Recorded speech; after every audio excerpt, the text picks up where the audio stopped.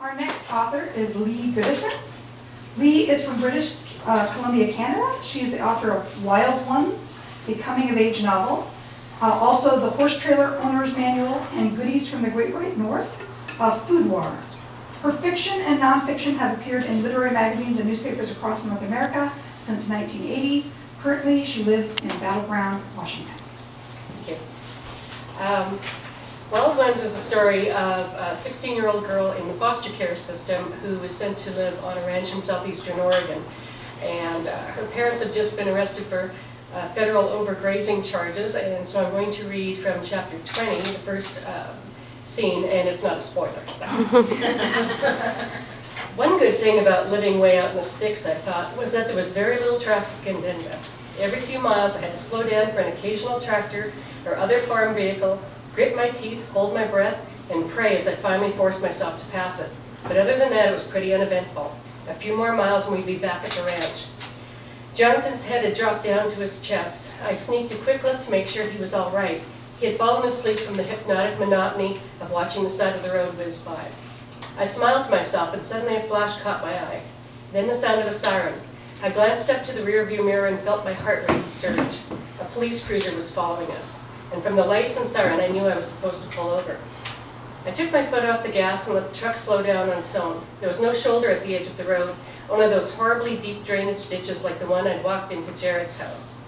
I didn't dare pull off any farther off the road. Eventually the truck slowed enough and I put on the brakes and turned off the engine. The policeman stayed in his car for a few minutes where I could see him writing. Then he finally got out and approached the truck. My heart still pounding, I rolled down the window. The policeman was an older, heavy-set guy with a bright pink face and a stomach that hung over his belt. What was it with the men out here and their bellies, I wondered? With the exception of Frank and Jared, everyone else looked like they were smuggling watermelons.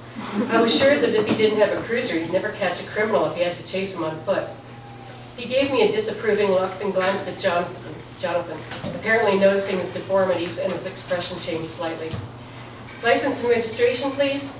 I sat there feeling stupid because I didn't know what or where the registration was, and as far as the driver's license went, I'd have to bluff.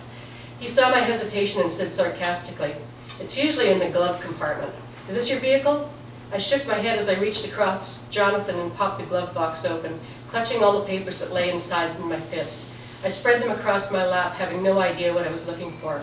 But he apparently saw what he needed and snatched a small square of paper from me. He scanned it briefly, then frowned at me. "Your driver's license, miss?" I left it at home in my purse," I gulped. From my peripheral vision, I noticed Jonathan's eyes slide toward my purse that sat on the passenger side floor of the truck. He pretended to stretch his legs, surreptitiously knocking his sweatshirt over it. A warm wave of affection for him flooded over me, but I pretended I hadn't seen what he'd done. Nor did the policeman, apparently. We were in collusion. "What's your name?" "Breeze Jordan," and I started to say, but the policeman interrupted me. "He's old enough to speak for himself." He leaned forward to look across me at Jonathan. "What's your name, son?" he asked, his voice softening just a little. "Jonathan Thompson," Jonathan replied. Good for you, kid, I thought. The policeman turned back to me, the annoyance returning. "Do you have any identification on you?" I shook my head. "How old are you?"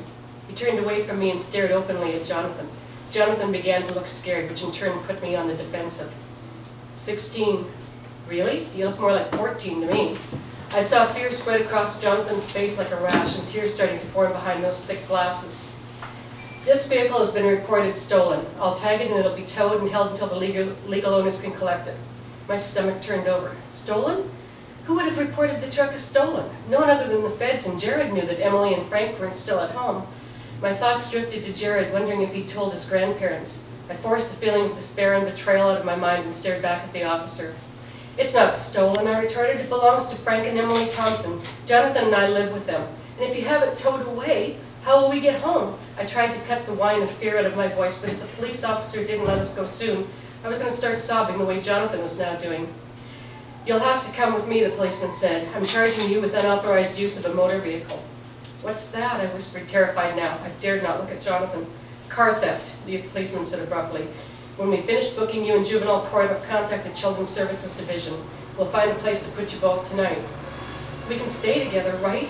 I grasped Jonathan's flipper to reassure him. "That's not up to me," he replied, but I knew from past experience it was highly unlikely they'd keep Jonathan and me together. We weren't related and we were foster kids. Without the Thompsons, we were back to freewheeling through the foster care system. And now I had a new title to add to my already colorful resume, car thief.